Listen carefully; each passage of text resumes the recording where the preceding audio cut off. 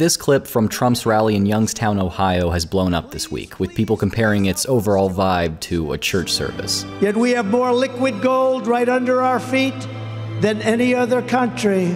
Churches often use music to create desired emotions within the crowd, then pair that music with a narrative which is served by those emotions.